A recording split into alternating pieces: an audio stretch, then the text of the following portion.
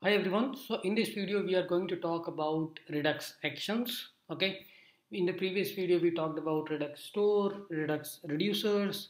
Now the last component we have is the actions.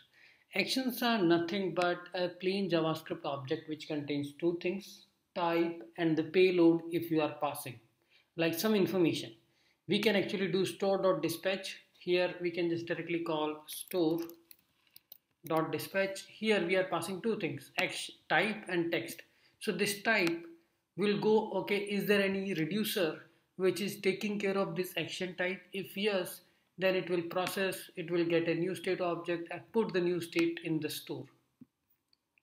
Or you can create an action creator. These are called action creators. These are nothing but a functions returning a JSON object containing type and payload. Okay, here like add to do, edit to do, or remove to do. These are nothing but can be called as action creators. What they are doing is they are just returning a JSON object having type attribute and some payload. Payload can be a data coming from API, some JSON object, some array or something which you want to add in the state and return a new state object.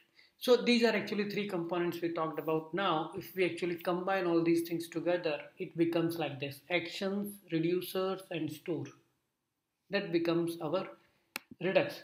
So we talked about store is something which is storing everything as a JSON object. The whole state, client state, is being stored as a JavaScript object. Then we talk, second things we talk about is state is read only.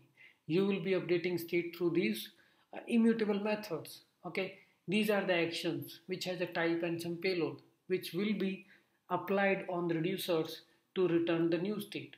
These are called action creators, which are nothing but a function. So you can use directly this JSON object or create a separate function which indirectly give you the same thing, type and text. Okay, this becomes our full picture. Here view and actions, this will be a part of your React. Otherwise all the things are same. Here we have a reducers, we have actions, we have a store, right? These reducers are nothing but a pure JavaScript functions taking current state and action as an input and returning the new state to the function. So currently if you see, this is my initial state. Based on the actions I will be returning the new state object, right? I will be having many reducers in my application when I write it, so I can actually combine all the reducers. Here this is how it works. We can actually combine the reducers and can create a new root reducer. Here it will work if I just copy it here. Here to-dos is my one reducer which is taking care of, so like if I do function to-dos, okay, this is my one reducer taking care of something. Sorry. Okay, there can be another reducer I have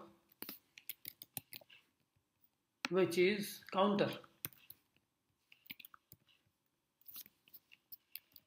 These are nothing but a functions. Here it has its own state object.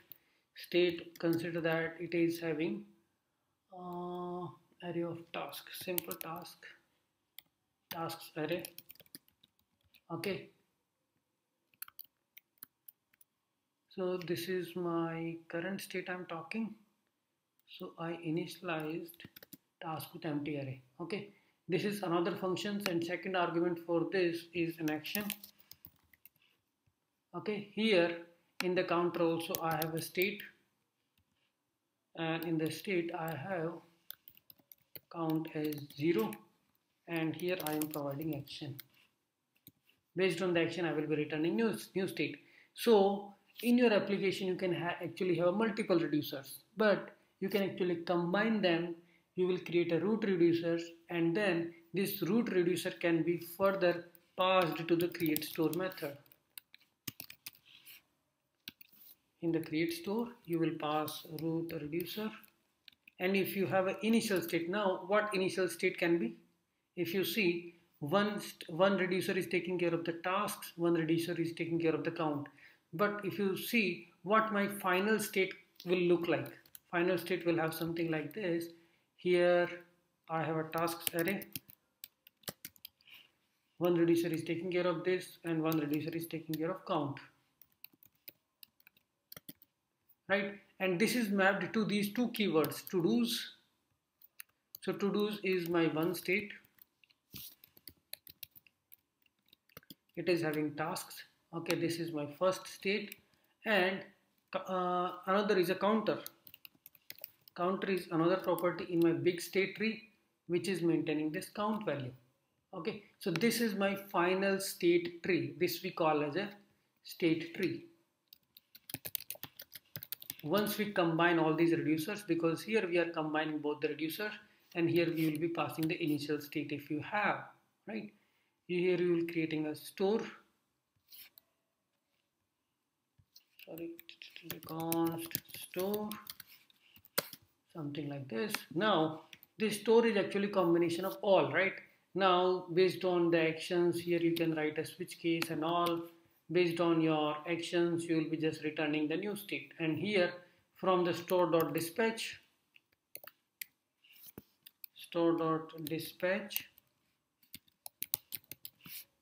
here I can actually pass, what I can do is a type is add, let's say nothing. So add, it will see, okay, which reducer is taking care of add, this one or that one. So in the counter, obviously I will be writing if action dot type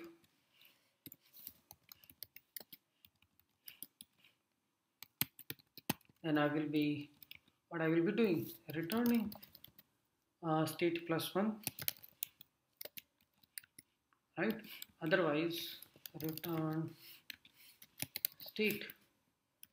Simple. This is what I will be doing, right? And here I can dispatch. You can subscribe whatever you want. Simple. So this is how we actually combining all the reducers together and creating a store. Okay, I mean, this is how the combined reducers and all will work. Then we will actually we can call create store method. Create store will actually take your root reducers, your initial state. Initial state can be anything. Initial state you will be getting from the local storage if you are hydrating or storing your state, updated state every time into the local storage. And the middlewares, we will talk about Redux middleware. Redux is all about managing the state, giving you the new state object.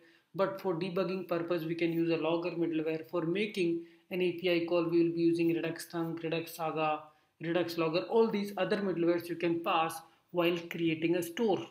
Okay, that we will cover in our future examples. Thanks everyone.